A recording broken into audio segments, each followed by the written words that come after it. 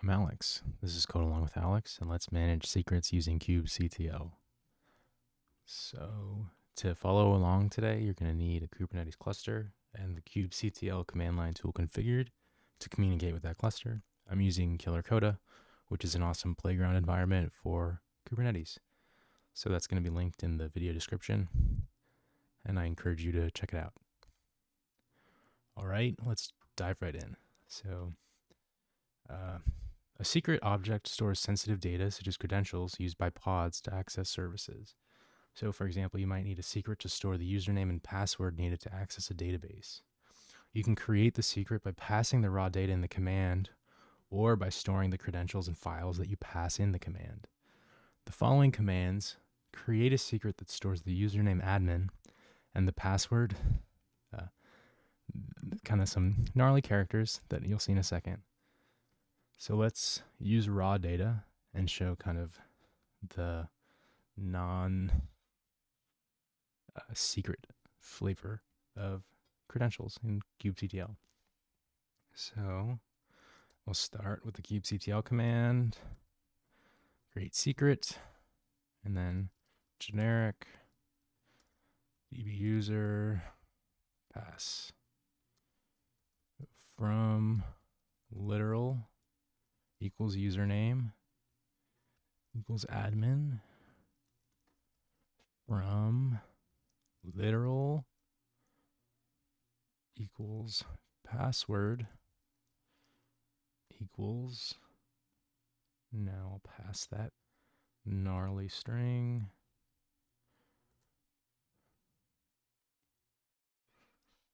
It doesn't particularly matter what you use. I mean, for this toy example, but I'm just following what the docs suggest to make sure things line up.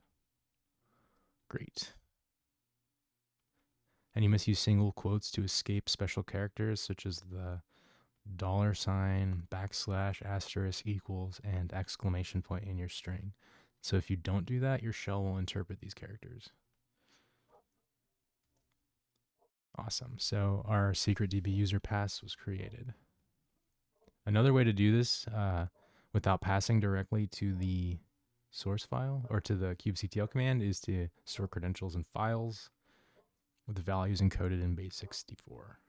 So let's create some files with our credentials. So to start, I'm going to echo admin, pardon the barking. So we're going to encode it base64 into a file called username.txt. So then if we cat that file, we can see the contents. Awesome. Now let's do the same thing with the password that we generated previously and encode it in base64.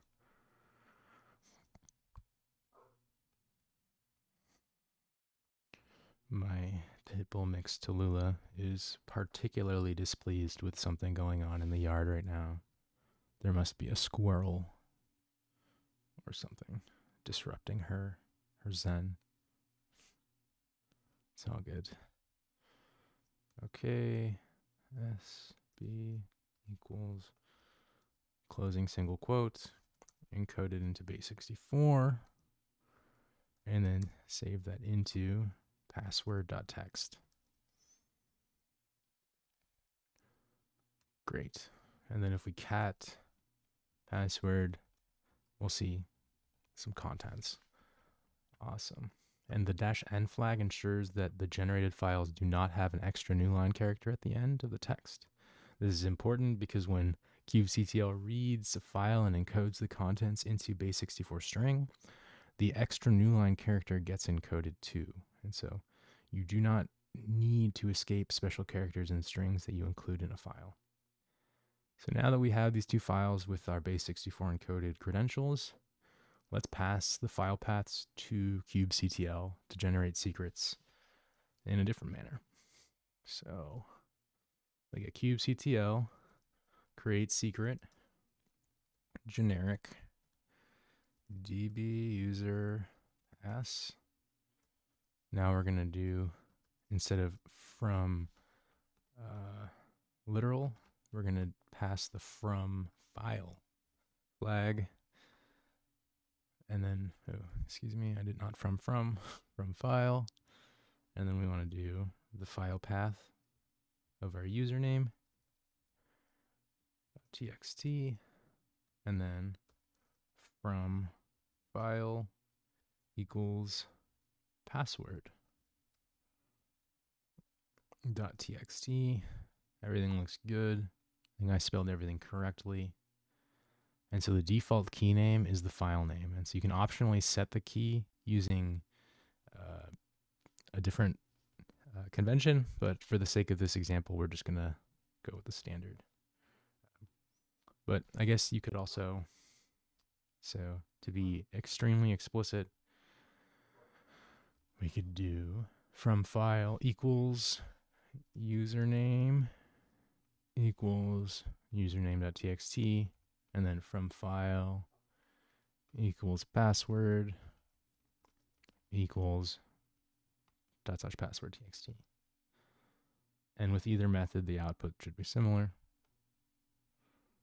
except it's already created. So let's rename it. We'll name it something else. We'll call it db user pass. Let's call it from file.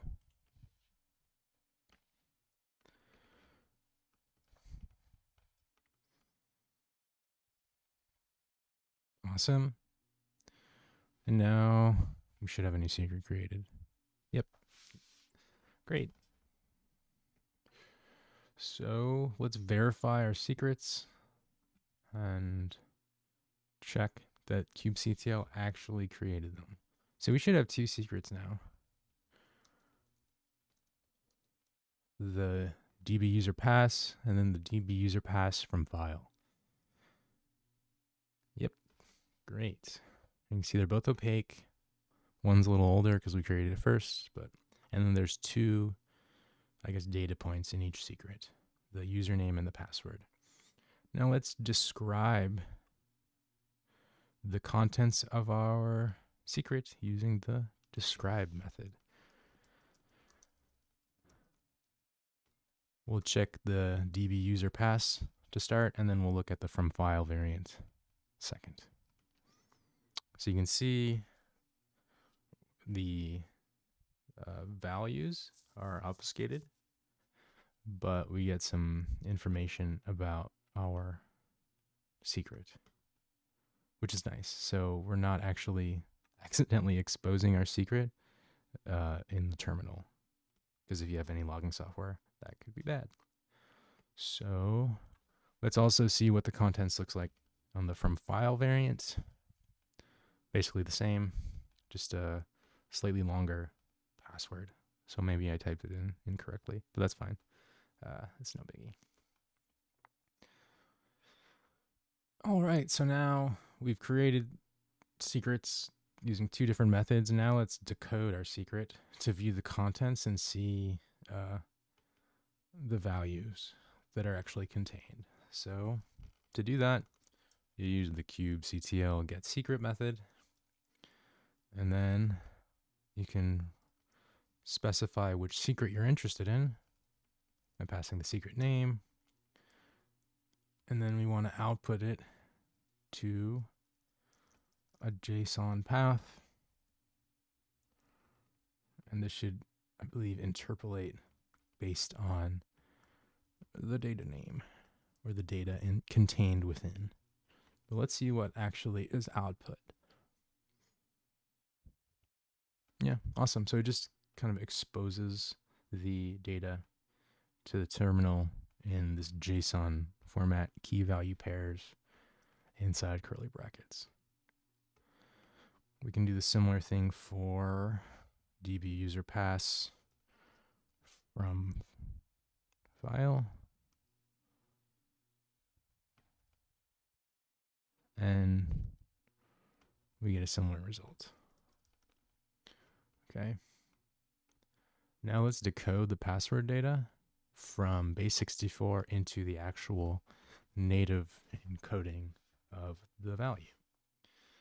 So actually, let's use your password file. Let's output that. So now let's copy this password string.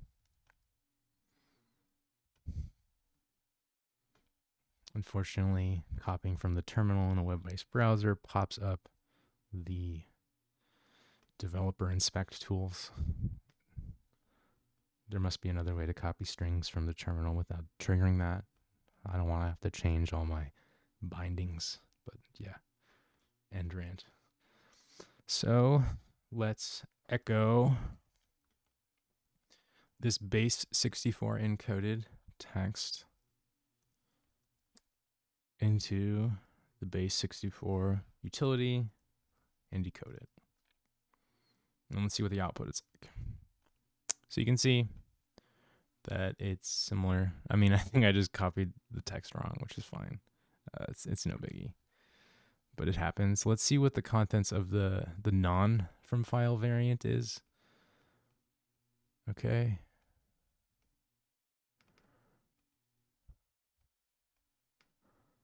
I guess I didn't realize I could do that. Awesome. Okay. So now let's do echo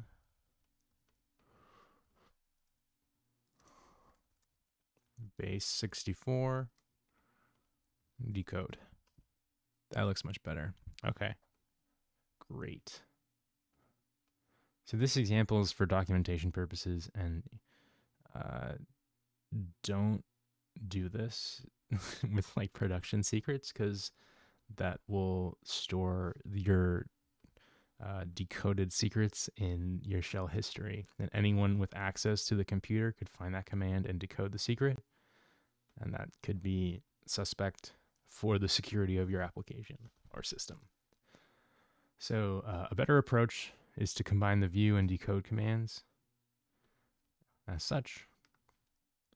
kubectl get secret, db user pass -o, and then JSON path equals single brackets or single quote curly bracket dot data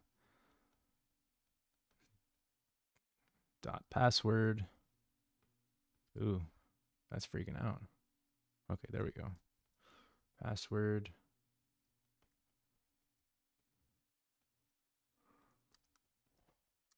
base 64 -- decode.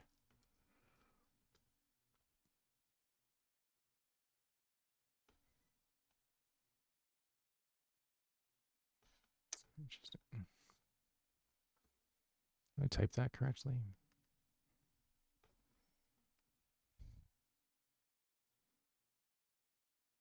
I guess I did. Yeah, it output. Okay, cool. I just didn't notice it. Yeah.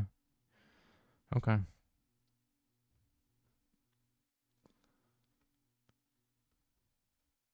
So you can also edit a secret unless it's immutable. And so to edit a secret, just run the following command. So let's kubectl edit secrets. And then we want to do db, let's edit secrets. db user pass.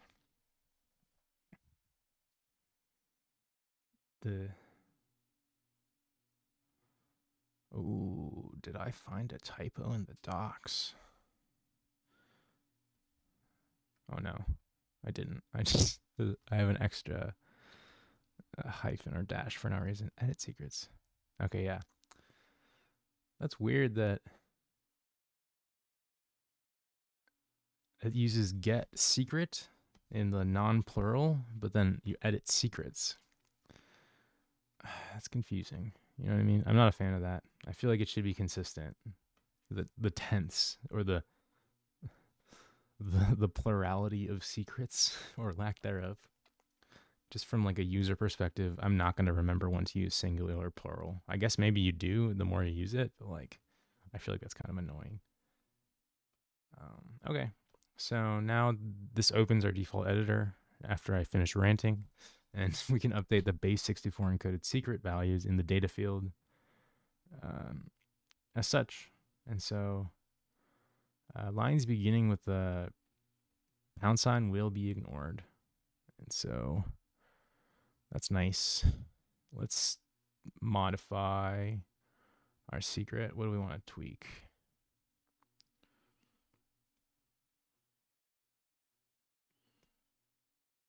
I mean, I don't really want to change anything, but let's do it anyway. It's fun. Just add an extra character. It's not happy. Doesn't want me. Interesting. It like doesn't want me to edit it.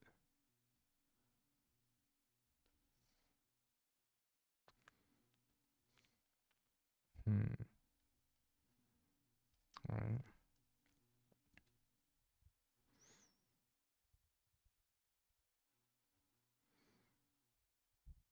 Oh, this is Vim, that's why.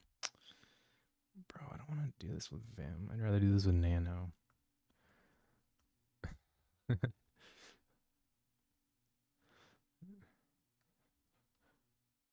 Okay. How do you like... Why am I not letting me change things? Can we edit the name? No. Oh, there we go.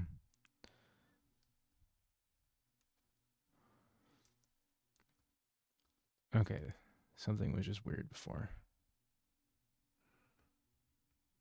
Okay. And then... What is it? Like, colon... Oh, no. X. How do you... I always forget how to exit Vim. You know what I mean? Is it Q? I have to Google this. The noob struggles.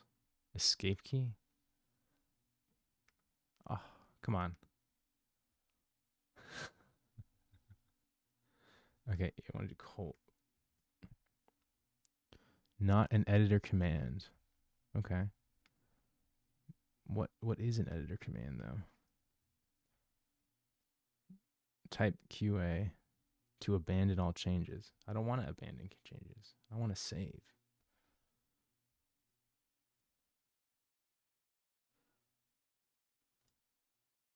Okay, cool. Now to exit Vim, colon Q. There we go. So we got an error. Oh, so it didn't like that we changed. Okay. Now I'm understanding. Let's just change the password. I'll keep the name. Everything else the same. Let's just add.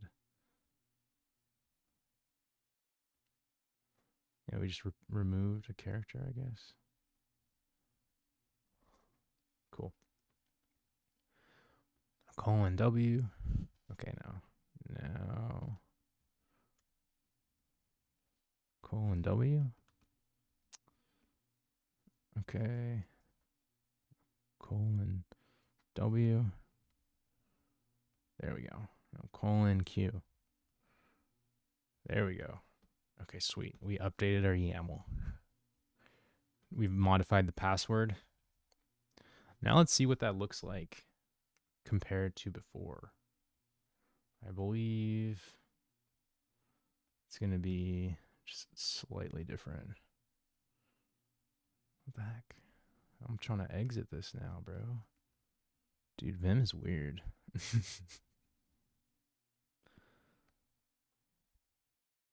No valid changes were saved? Bro. I'm just trying to like edit the password.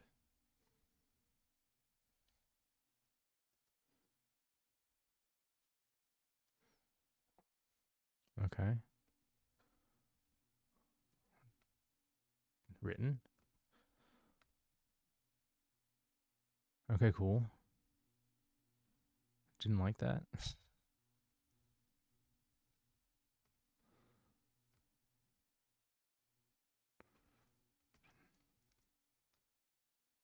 No valid changes were saved. Interesting. Okay. Probably doing something wrong. I think it's just a Vim thing. With me, it's like a user error with Vim more than anything. But let's now delete the secret. You've watched me struggle with Vim long enough. I've watched myself struggle with Vim long enough for today. Okay. So now we can delete the secrets once we're done with them. We deleted this one. Now let's delete the from file variant. Now, let's just see what secrets we have. We got secret. No resources found in the default namespace. Awesome. So we have no more secrets. This was our wild whirlwind tour of managing secrets with kubectl. Thank you for joining me on this little journey. Hope you got some value out of this. I had a little bit of fun, learned a bit too. But I'm Alex. This has been Code Along with Alex, and I'll see you next time.